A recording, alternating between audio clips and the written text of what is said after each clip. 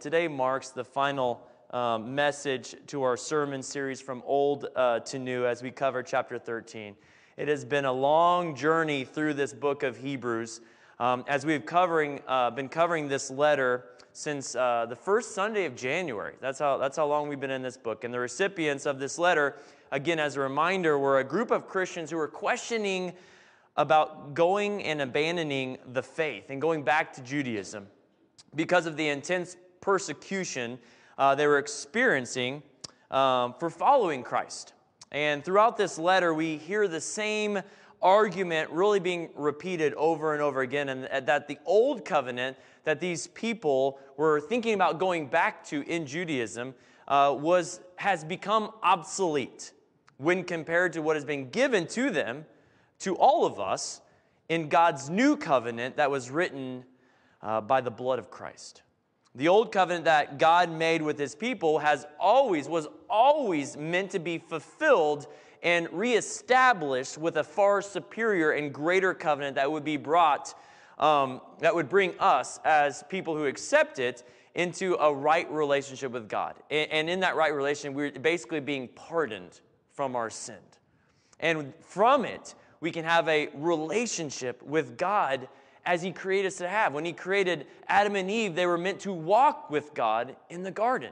And because of our sin, we were kicked out. The man was kicked out of the garden, and we're no longer able to have that relationship. We've gone through countless times through Jewish history, and we're going to in this next sermon series, that they were unable to have that relationship with God. That only one man was able to enter into the Holy of Holies, but through Christ and the new covenant, we all that have accepted Jesus can walk and have a relationship with Christ, far greater than the high priest of Israel ever could have had. And so all throughout the Old Testament, we see that the new covenant was being pointed to. So the writer has laid out all the evidence and made an extremely convincing argument for these Hebrew Christians that he's writing to, not to lose faith, but to keep running the race of faith that has been laid out before them. Going back to Judaism would be actually take them further away from where God desired them to be as his children. Which brings us to the close of this letter, chapter 13 of Hebrews. So if you want to make your way to chapter 13, that's where we're going to be spending the entire time. I'll have scriptures up on the screen behind me, but that's where we're going to spend all of our time in chapter 13. And after all that we covered, what does the author of Hebrews want to leave for his readers as it comes to its close? You know, as we write a letter, it might be the most important statement at the end. Usually, for most of us, at the end of a letter or an email, if it's to someone we care about, it says, love my name, right? Or sincerely, or make sure you take out the trash, or something like that. Don't forget this thing. And so it's a very important thing. So in his letter, what does he come to the close in? And well, he has a lot of truths that he wants all of his readers to remember. But I would argue again that the author ever so subtly, once again, whether he knew he did it or not, or I'm just crazy, confirms that Jesus is the fulfillment of the law, as he's been doing throughout his entire 12-chapter letter, that Jesus is the fulfillment of the law. You see, in chapter 13, there's so many truths that the writer mentions that he reminds the readers that it's who they need to be and who they should be and what they need to do. But studying it over this past week, I kept on seeing all of it. I'm like, how am I going to fit all of these things in? Like, there are some that are a personal thing, some that is more of a all-encompassing thing. And like, how am I going to fit all this in together? And I felt the Spirit say, just look at those again, list them out. So I made a list, and I'm like, wait, these really fit into two distinct categories. Two familiar commands. All of the things that he says in this letter, in this last chapter, fit into two categories. Love God, love people. The great commandment.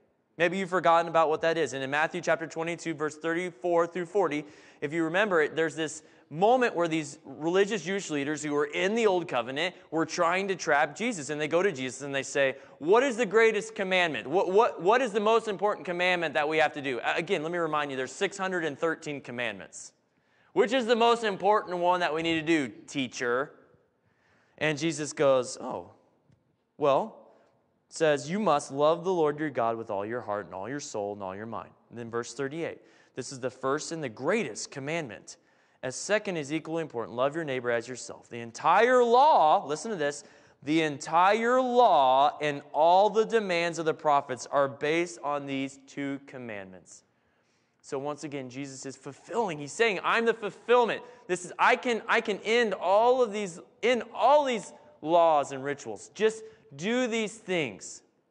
And so as all this, everything in the law, the old covenant was summed up in these two commandments because of what Jesus did. So we could receive the new covenant. We no longer have to do the 613 commandments of the law.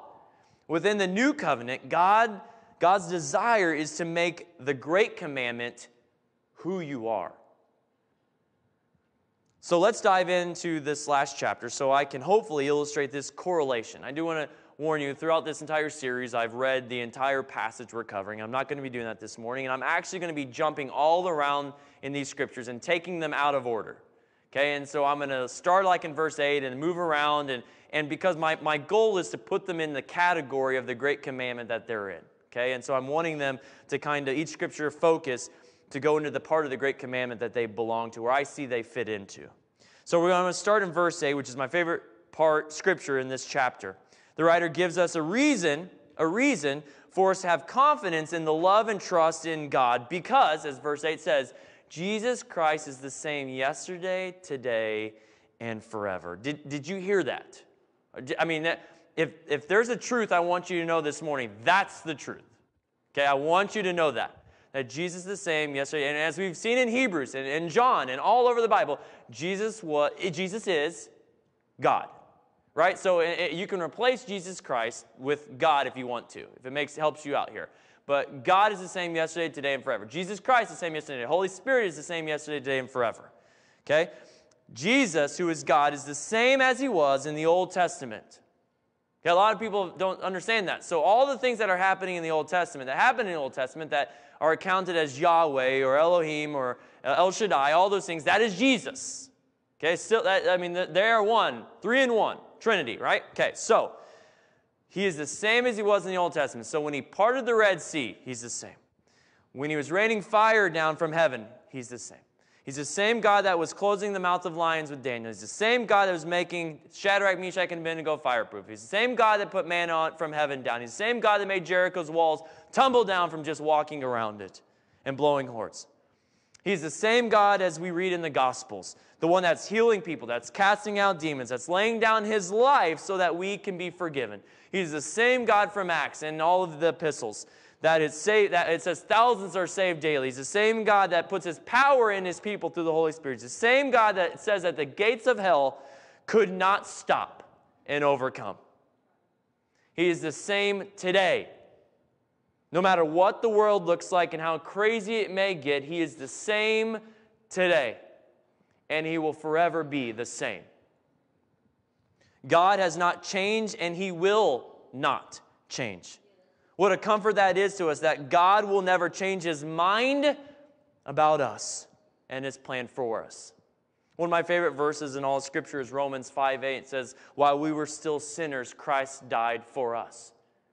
Okay, so just thinking of this idea that God will never change, when I read that verse, God isn't one day going to all of a sudden say, you know what?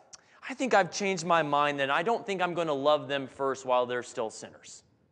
You know, they don't deserve my love. I'm going to make them earn my love, and then I'll earn them, and then maybe I'll save them.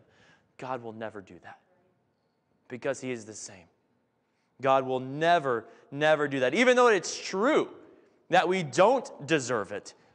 We don't and we shouldn't receive his love, but God doesn't change. He does love us more. He does love us first. He loves us while we were still sinners, and he has gone to every length to make a way for us to be made right with him.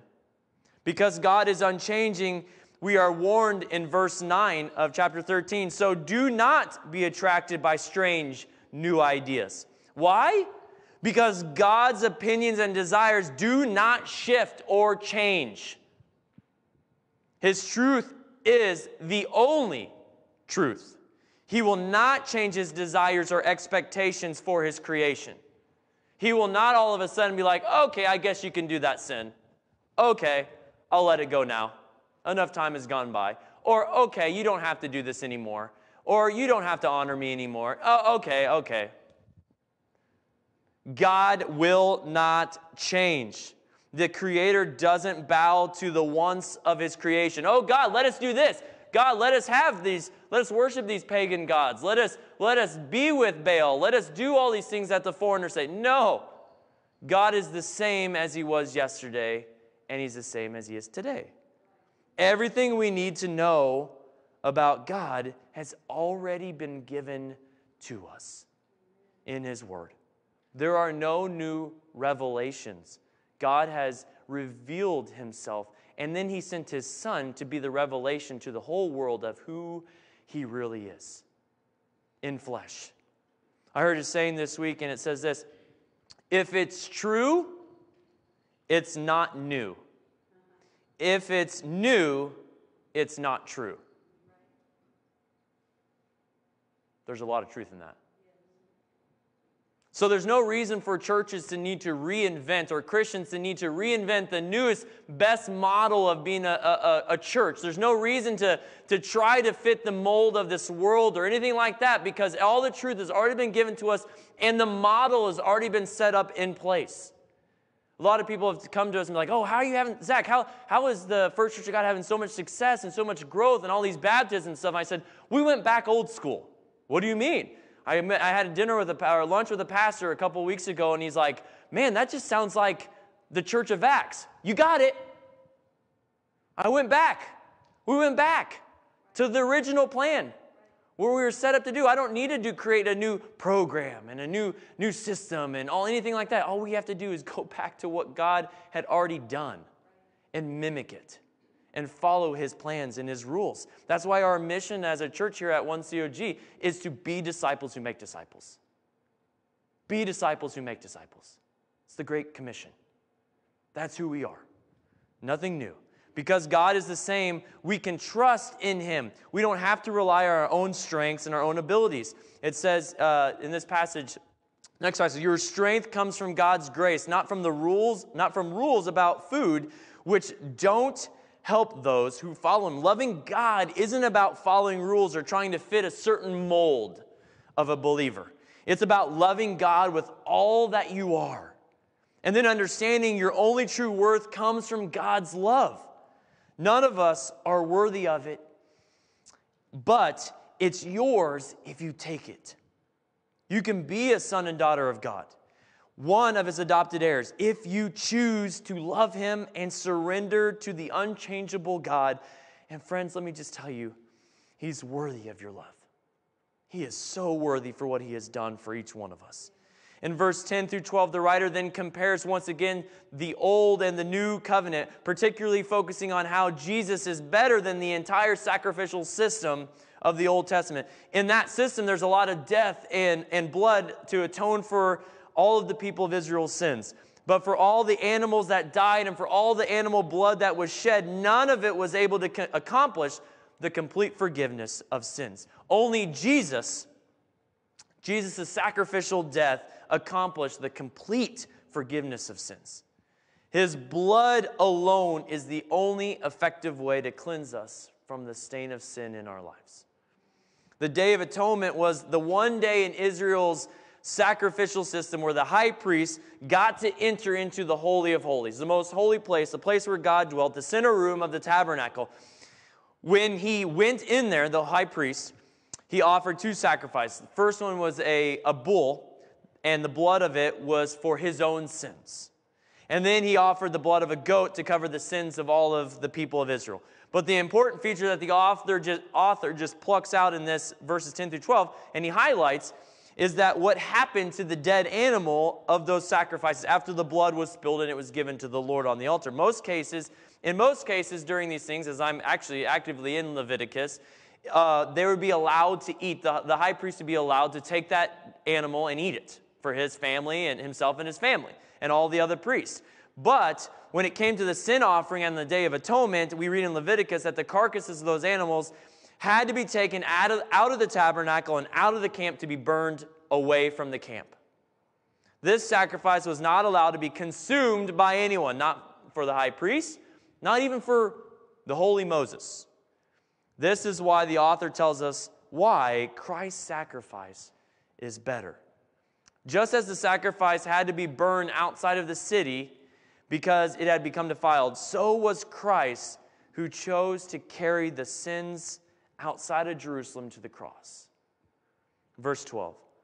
So also Jesus suffered and died outside the city gates to make his people holy by means of his own blood. See, the cross on which Jesus bled and died to cover the sins of his people was located outside of the city walls of Jerusalem. In making this point, the writer is trying to tell us that we are reminded that the one we follow actually accomplished what the Day of Atonement could only foreshadow. And in doing so, Jesus became for us the perfect sacrifice that we, unlike the priests of old, can consume and make part of us. See, the priests were not allowed to eat that sacrifice, that Day of Atonement sacrifice. But guess what we get to do? We get to consume the sacrifice of Jesus. Now, I'm not talking about communion that we do once a month, what we do at the beginning of the month, where we remember what Jesus did for us. I'm not talking about communion. What I'm talking about, we get to consume the gift of salvation. We make it a part of our life when we accept Jesus. And guess what happens in us? When we accept Jesus in our heart, the Holy Spirit comes and becomes one with us. The Holy Spirit comes and dwells. His dwelling place, the tabernacle of the Lord, becomes inside of us, and he dwells inside of us and lives inside of us. And so we become one with the Lord. So we get to consume the sacrifice when the priests were not allowed. The tabernacle was only a representation of the true heavenly tabernacle that we've talked about here in this series in Hebrews. With Christ, we now have access to God and can have a relationship with him when they could not. Jesus has shown us the greatest example, unselfish, extravagant love. When he went outside the city and endured the cross and suffered for his people, he was loving us with every fiber of his being. Loving us for Jesus meant pain and suffering so that our greatest need could be met. Redemption. Does Jesus not deserve all of your love? He allowed himself to be covered by our sin, the weight of all the sins, of your sins, the whole world, so that you could have life. Does he not deserve all your love? Outside of the camp was this unclean territory where they were taught to avoid, the Jews were taught to avoid this uncleanliness. And if there was a moment where they even got blood on them, they had to go cleanse themselves in a sea and be gone and separated from their family till the sun went down. And so there was this thing where this mindset of stay away from anything that might defile you. Christ, on the other hand, went out to the unclean place to save the world. So we ought to go outside the camp and join him where he is. Verse 13, so let us go out to him outside of the camp and bear the disgrace he bore. For this world is not our permanent home. We are looking forward to the home yet to come. You see, we are to be different, to be the outsider who doesn't belong in this world. So the Bible tells us that we are to be the salt to this world, the bitterness to this world. We are to be the light in the dark, and there should be a clear distinction between who we are and the rest of the world. Even if, like these Hebrews that this letter has been written to, who are being persecuted and hated, we are to be different from the world. Jesus leads the way in this. He doesn't tell us to do something he didn't do first. And so he tells all believers, which this is glossed over way too easily, he says, hey, before you follow me, count the cost of what it will take to follow me. Count the cost. Understand this. And then he gives us warning after warning. He says, friends, brothers, sisters, they will hate you. They are going to hate you because if they hated me, they're going to hate you. And it's not that they hate you personally, but that they hate the God that is inside of you. They hate me. And he says, then as we see from disciples before, they say, count it all joy that I am counted worthy to be suffering for my Savior's sake. Count it all joy. And understand that as believers, followers, we will be hated, not because of you're not a good person or not because you shouldn't be liked, but because of the Jesus that this world hates dwells inside of your life. Jesus tells us, don't worry, though, when the world hates us, that they will, and don't worry about what they will do to you. Because this place, this world that we live in is not our home. It's not what we live for, or at least what we shouldn't be living for. Our real home can't be burned. Our real home can't rust. Our real home cannot be taken away from us. It is eternal and it's heavenly. So he says, run the race. The writer said this constantly, run the race looking towards your heavenly home. As Josh said, every time we run over those hurdles of life, that our eyes should stay on our heavenly reward, the heavenly finish line, our eternal reward where we get to be in the presence of our Savior.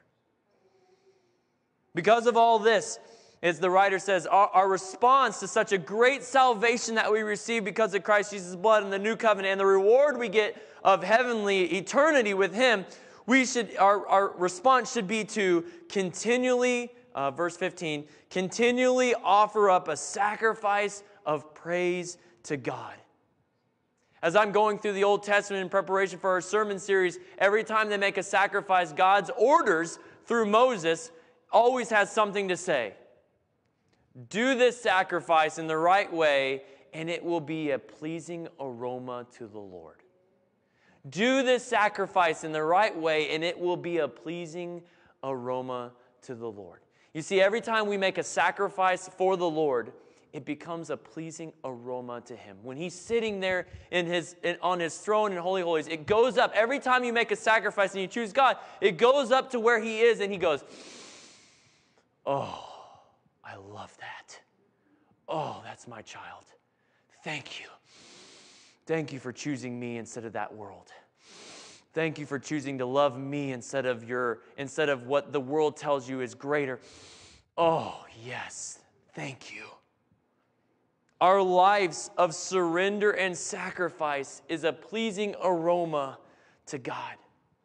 My question to all of us is, what aroma are you giving off? What is the aroma that you're giving off? To many in this world, when you love God and you're living really for God, you can become a repulsive stench to the world. When you live for Jesus, you can be repulsive. We see that all the time. Look out how some Christians are treated. It can be a repulsive stench, but to others, you living for Christ can be such a draw. I got to smell that. What are they offering? I heard a story from a book I'm reading from Jim Cymbala, and in the story he talks about a sermon he preaches, and at the end of the sermon and having a constantly hours and hours of church. Like they have 4 services and they're 2 hours long. He's dead tired, and it was the end of the last service, and a guy comes from his church, and he's in Brooklyn. And he said there's people that are strung out on coke and drugs and all sorts of different stuff, and homeless people that always make their way into his church on a city block in Brooklyn. And this guy starts walking down at the end of his service, starts walking down the altar, and he sees him, and he can just tell that he slept in a box or something. He slept on the streets at some point that night. And so he's coming down, and Jim's like, oh man, I'm so tired. I just want to go home. I just want to go home, man. And I know what that feeling's like. Oh, I just want to go home. I just need to rest. I need to rest my heart. I need to rest myself. And this guy's walking down, and so Jim's saying, oh, hey, how you doing? Oh, good. And as this guy comes, he can smell this wretched smell of mix of urine, sweat, and poop from this guy who's been homeless. And he just, it's grotesque. He's almost gagging in his mouth. And he says as this guy's coming forward, he sees him, and he's like, they have certain protocols that they need to do, that they go through so that they don't just pass out money constantly to homeless people and stuff like that. And so there's certain protocols that they want to go through to really help people. And so this guy's coming forward, but Jim says he's tired. And so he pulls out his wallet, and he starts taking out some money, and he goes, hey, he tells the guy before he hands him, he's like, where'd you sleep last night? And the guy goes, oh, I slept in an abandoned car. Slept in an abandoned car. And he goes, okay. And so he takes the money, he starts to hand him the money, and the guy goes, I don't want your money. Jim's like, You don't want my money? He goes, no. I want this Jesus you're talking about. I want this Jesus, this aroma, this thing that you're talking about. I want him. I want him. And he goes on in this story to say that as he began leading this guy to Christ, God just confronted him in a powerful way that he was so concerned about getting rid of him when God was letting his stench of Jesus to draw him to himself. And then at the same time, that stench of nastiness, of filth and disgust melted away. And he said as he was leading him to Christ, he no longer smelt this man anymore. And as he's leading him to Christ and he was holding him and they were crying and they were weeping, not caring about getting lice, not caring about the fleas or the dirt or the grime or disease on him. He didn't care anymore because that stench, that repulsive smell of the lost sinner became a pleasant aroma to him. Yes, this is why I exist.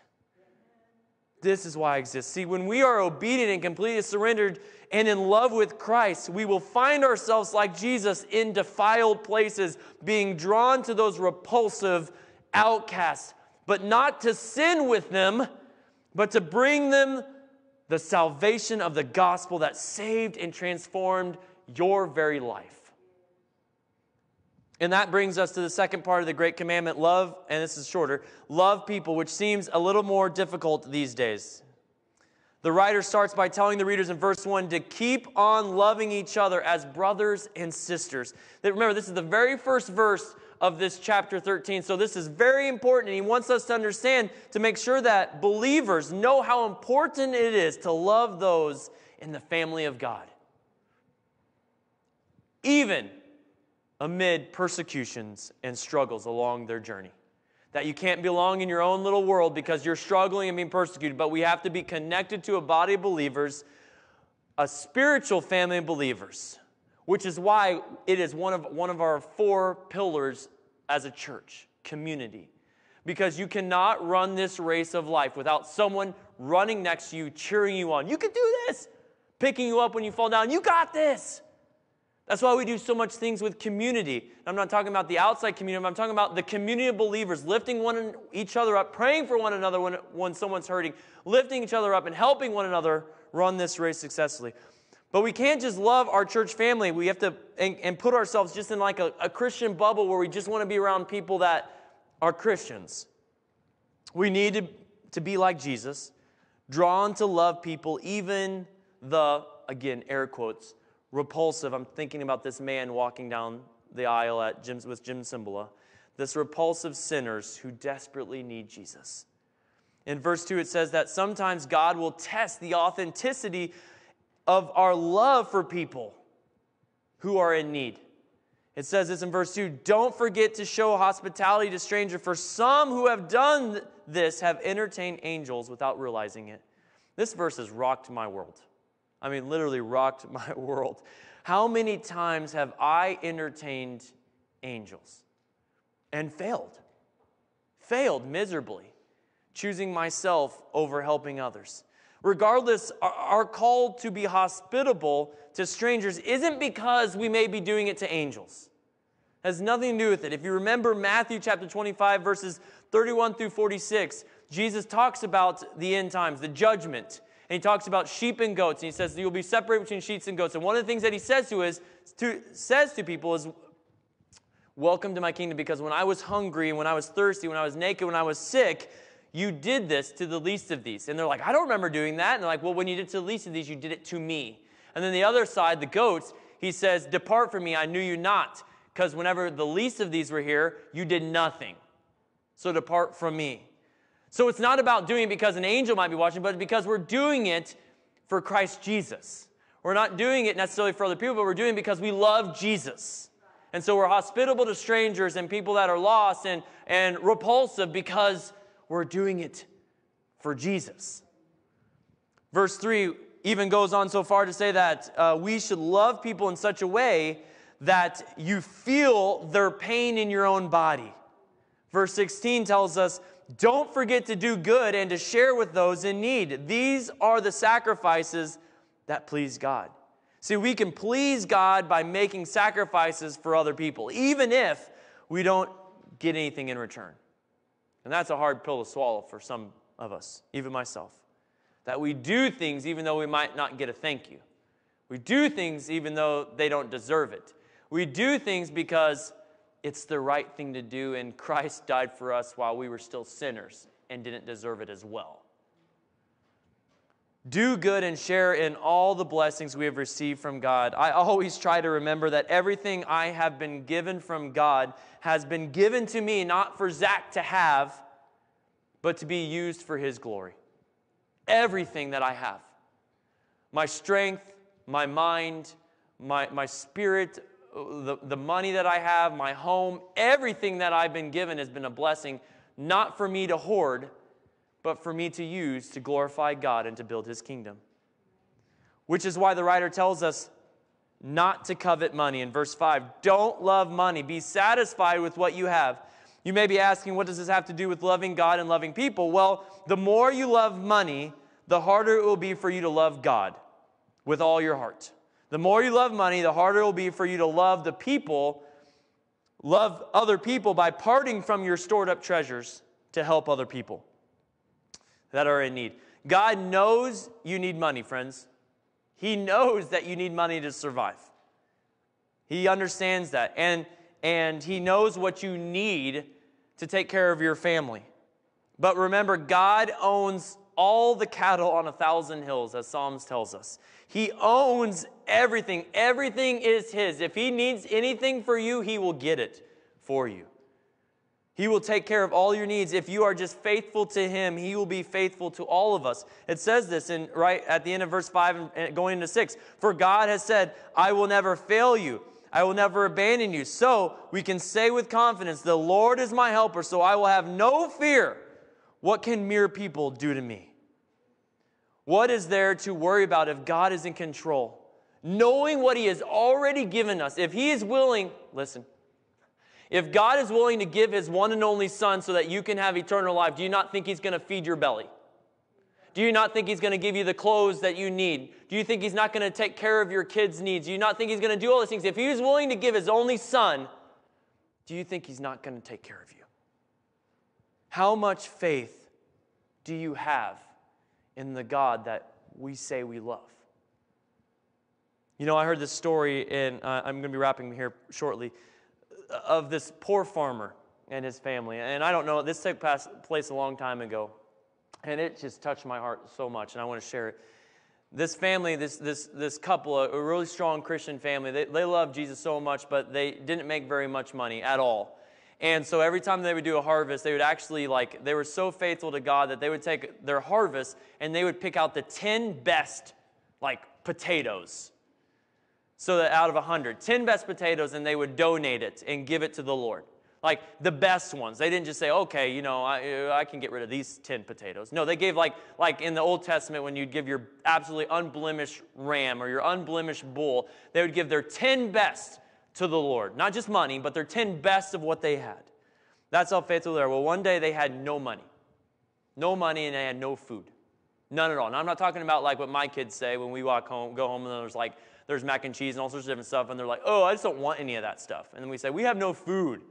No, they had no food. In their cupboards, no food in their fridge. It was completely bare, completely empty. And the mom brings all her family together at the dinner table, and she sets up the dinner table with all the utensils, all the plates and everything, and they all sit down, and the kids are like, and the husband or the kids, more not the husband, where's all the food, Mom? We see all the plates, and there's no food. And she's like, oh, it's coming. It's coming. And they're all like, okay, Mom's lost it.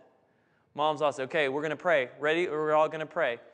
And so she prayed, and she didn't pray for money to go buy food. She didn't pray for money or for food to come. She blessed the food as if it was already there. She prayed and said, God, we thank you for the food that you've given us. We thank you for blessing our family with resources, and blessing us with always in our life a house over our head. Thank you for this food that you've given us. And all the kids are like, what is happening?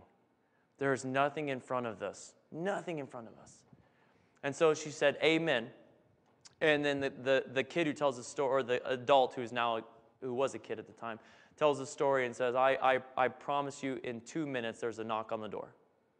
knock on the door. And a gentleman came in with 2 bags full of groceries. What is your level of faith in God and belief in what He's capable of? What is your level of commitment to the great commandment?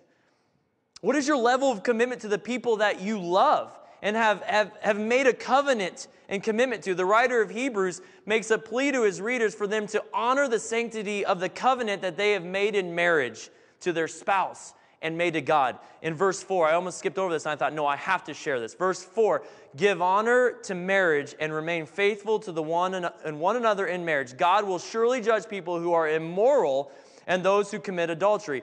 How can we love people if we can't love the people we have committed our lives to loving? Our spouse, our children, our family. How can we love other people if we can't love them the way they deserve to be loved? How can we love God and say we will remain faithful to God through thick and thin, that I will serve you, I will know you, I will be your servant, if we can't do that for someone that we've promised to love and serve? The recipients of this letter wanted to abandon their faith because of persecution and hate, the hate that they were receiving for following Christ, and like them, we must not give up. The evil one will come against you with all of hell. Be prepared. If you're following Jesus, He's coming after you. And He's going to use all of culture to come after you, which He controls. Hope I'm not waking someone up right now. He controls all of culture. So I'm not surprised to see the world the way it is, because He is in control of all culture. But we can't give up. He is trying to get you to give up and to turn back. But don't. Continue to make the great commandment who you are while making the great commission your mission. Let's be disciples of Jesus, and let's make disciples of Jesus. Have faith and walk with Christ. You will not do this perfectly well. We'll make mistakes, but keep maturing and growing in your faith. We have to strive for being more than just good enough because we love God. We should want to excel in all His ways, becoming fully obedient to Him. On this side of eternity, we will not be perfect, but God will continue purifying us, making us holy. This can only happen if we want it and surrender to Him. God will work in and through you if you are willing. The question is, are you? Nathan, go ahead and make your way up here, bud, and the rest of the worship team. If you're lost in sin this morning, hear me out. This is it. If you're lost in sin this morning, I pray that you will receive the gift of the new covenant and salvation. There's no greater gift that's ever been given. Will you receive it? If you don't know Christ, will you receive what Jesus died and bled for you to have, what God freely gave for you to have? Will you receive His redemption and have a relationship with Him for the first time? Would you receive His forgiveness and begin a relationship with God? Repent and believe this morning. If you're already a believer, I pray that the Lord would draw you even closer to Himself this morning. Would you this morning live fully in light of what you have received in that superior new covenant? Would you fully surrender to God and let the Holy Spirit transform you and show you how to love Him with all your heart and all your soul and all your mind, and love people as you run your faith journey towards your heavenly home? Would you all please